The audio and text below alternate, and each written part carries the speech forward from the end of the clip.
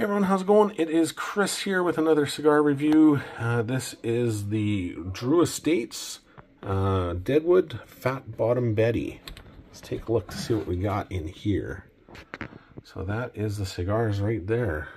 Beautiful, beautiful cigars by Drew Estates, Jonathan Drew.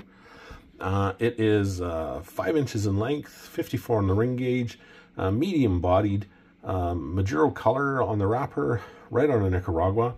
Wrapper is a USA Connecticut broadleaf, and the filler and binder are both out of Nicaragua.